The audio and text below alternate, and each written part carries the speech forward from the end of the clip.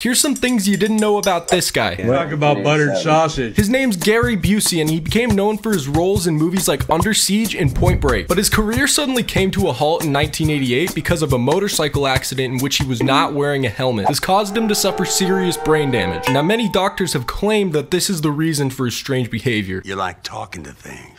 Hello, Lamp. Hello, Gary. See? But honestly, I think it's just because he wants some buttered sausage.